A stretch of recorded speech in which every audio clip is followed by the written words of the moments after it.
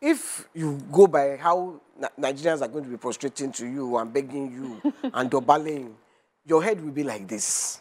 But he didn't ask for it, YK. He didn't ask for it. I'm not saying he didn't ask. I'm not saying he asked. I'm just saying this is what we do. The people who are prostrating for you are the people that are killing you. Those people, I know them. I have experienced them. I know them. They don't like you. They're just doing it for the optics, for the eye service. I have them. I employ them. YK power. That's YK power. They have siphoned half of your money. So put it. So for this governor, if I had been the governor and the president, I would just say, please first stand up. Let us talk issue. So I don't think sitting down and letting them prostrate it doesn't speak well of you. It doesn't speak well of them. He should have just said, Yes. Get up, get up. Yoruba people now.